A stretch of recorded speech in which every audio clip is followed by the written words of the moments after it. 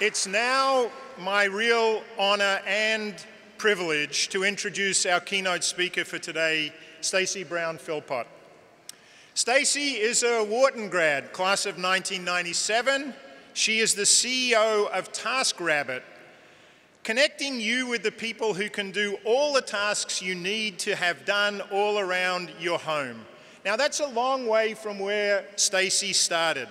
She came to Wharton to be an accountant. She went to PricewaterhouseCoopers out of her undergraduate degree. Then it was the Wharton School, so she went to Goldman Sachs to be an investment banker, to do the IB thing. But then she did a pivot. She did a massive pivot across the country. She went to Google.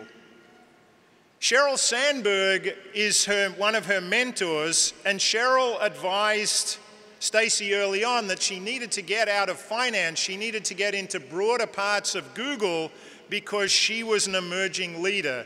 She went from managing 14 people to managing 200 people overnight. Because of her successes, she was asked to head up Google India. And by the way, that's in India.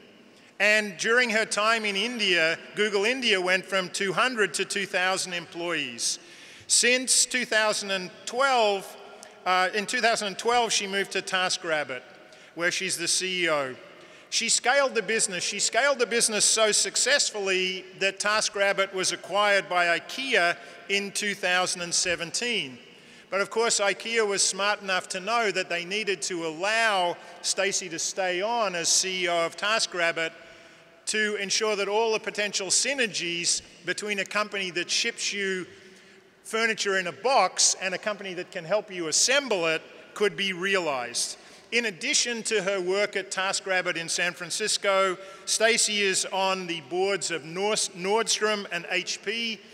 For those of us who remember earlier days, that's the former Hewlett-Packard, now called HB. She also has been a real game changer in Black Girls Code, and she is, I know very proudly, a member of the Penn Trustees Council of Penn Women. Can you please join me in welcoming Stacy to the podium?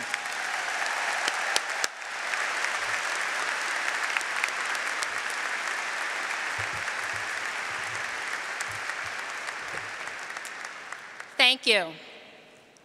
I am so honored to be here today with all of you back at the greatest business school in the country.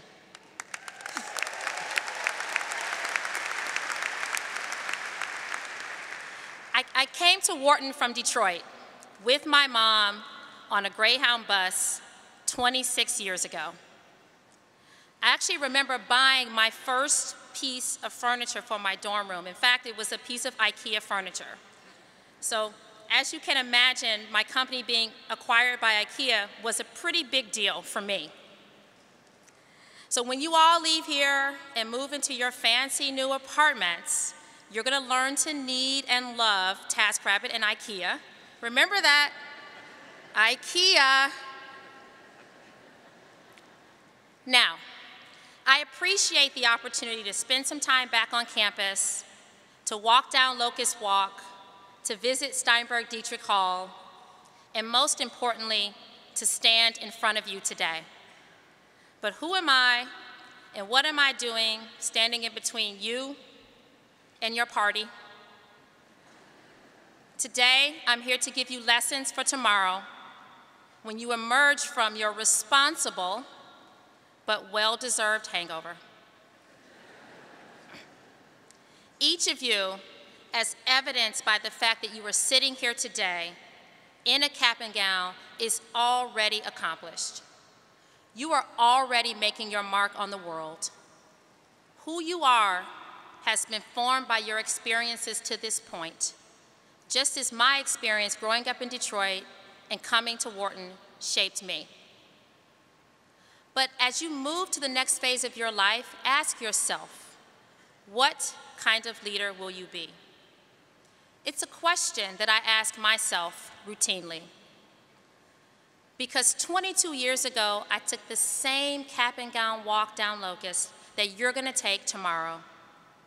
I had great expectations and a great education. I worked hard, I struggled through, and I've had a good life, and a lot of it has been thanks to Wharton. But I also remember sitting where you sit, thinking what you might be thinking right now under these buildings, and truth be told, I eventually learned that many of the things that I believed about my path ahead of me were wrong. So, I'd like to share with you a few of the things that I was wrong about in the hopes that you'll be right about them. Or not. Either way, I can promise you that your life journey and your career journey will be an interesting ride. First, I was wrong about needing people who love and support me. I thought I could accomplish everything I wanted entirely on my own. I mean, I grew up in a household of 4 generations of women who all taught me the strength you get from being able to do it all yourself. But what I believed about being independent turned out to not be entirely true. Many years ago, as Dean Garrett mentioned, Google asked me to move to India for a big promotion. It was a huge opportunity to stretch myself and learn and grow as an executive, but I didn't think I was ready. I had so much to learn, but I knew I always wanted to live abroad. My husband, Chris, who's sitting in the back there, knows me more deeply than anyone and loves me with all my flaws. My husband, who I met, by the way, here at Wharton, he wouldn't be moving to India with me, but he encouraged me to take the role. That role helped me get to where I am today, and I couldn't have done it without the support of those who love me. So where do you start learning about love and support? Start with yourself. Your success will depend on how hard you work, what you commit, and how much you manage your career. Ask for help, but graduates, nobody is ever really going to manage you. Your first business project is the business of loving yourself. And don't worry too much about the naysayers.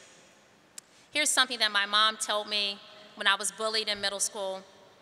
Kids can say things, but they can never take away your education and what you put in your brain. You may be older, but bullies never really go away.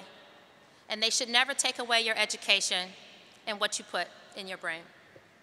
All that really matters, graduates, are the people around you. The people who you love and the people who love you back. Here's another thing that I was wrong about. Brace yourself. Money. Ooh, money at a Wharton event. I grew up on the Detroit's West Side, and we didn't have a lot of money. I decided to study business in college so I could make some. It's really easy to want money when you don't have it and when you see a lot of other people who do. In fact, it's really easy to want money no matter what. To be specific, when I was 14, I wanted a navy blue Coach bag, the one with the drawstrings. Getting that bag was what I thought it meant to make it.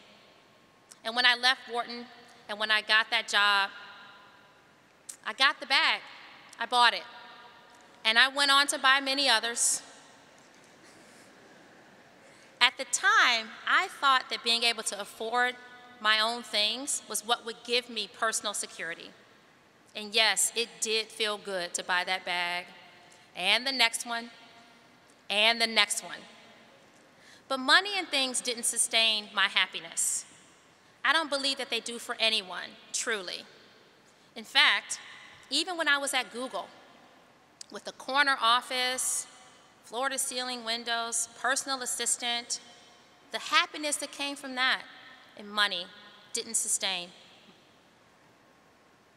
So consider along your own path. Consider this. Make money, sure, but keep looking for what truly sustains you. I was also wrong about something pretty significant, what true conversation looks like. What do I mean by that? Well, tomorrow when you leave this place, you will step into a world full of people who don't think, act, or look like you. There's no locust walk, there's no school routine, and there's no social guarantee. And you have to show up for that world and for the people in it, the real world, not the one that you may have constructed in your head. Showing up means learning how to have true conversations that helps bring us all closer together, closer to the truth. I only learned to show up, really show up, 3 years ago, Monday, July 11, 2016. Most of you all would have been between your freshman and sophomore years here. The week prior, there had been 2 successive shootings of black men by police officers, which accelerated the Black Lives Matter movement. I was in London working, and on July 7th, a friend and former coworker from Google sent me an email that basically said, "I'm sorry. I don't know how to process this, and I don't know what to say to you. Let me know if you want to talk." He asked the question. I was paralyzed. I get home, my team is appalled, empathetic, full of emotions. They don't know what to do. Now, on Monday mornings at TaskRabbit, we have our company meeting where we celebrate successes and get excited for the week. It's really joyous. But on Monday, July 11, I decided to talk to the company about what it was like to be black in America. I talked about how early on, I learned different rules for situations in life, like when you get pulled over by the police. I wasn't looking for pity. I wanted the people in the company that I love so much to see me, to really see me, to ask me how I'm doing so I can honestly tell them. It was the first time that I spoke out as a black CEO and not just a tech CEO. And it brought us in the company closer together. We are too afraid today of hurting people's feelings. And as a result, we don't truly show up for each other. And honestly, I only showed up that day because someone asked the question. That was my lesson about conversation. Choose to be brave about learning, and then ask the damn question. The truth is that we're all different, and we shouldn't run away from that. Some experiences you have are painful, and some are from love, and that is our existence. The further apart we are from the truth, the further apart we will become. We will never become closer as people if we don't find truth in the other. As young graduates, you have had a limited number of experiences. And as a result, real talk here, you're blind to the realities of what other people might be going through. I certainly was. The good news is you have the rest of your life to make it a point to meet people who don't look, think, or act like you. I promise you they will teach you more than anything you can learn in a business school textbook. Today, you are graduating from the greatest business school in the country. That alone should make you proud. I'm sure it makes your parents and your loved ones proud. And let's take a moment to thank your families and those who have supported you for your time here at Wharton.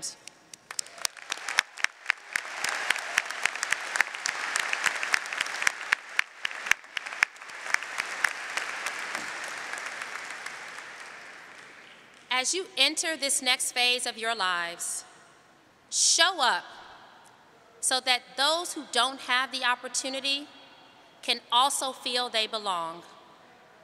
Embrace the differences, find the other, and ask questions that others are too uncomfortable to ask.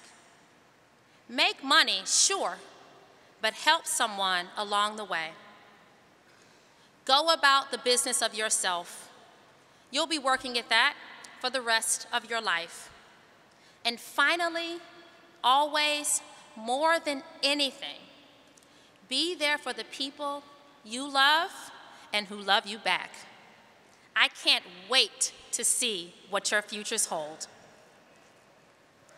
Thank you, Dean Garrett, Deputy Dean Gibbons, Vice Dean Rosenkopf, esteemed faculty and alumni, and congratulations to the class of 2019.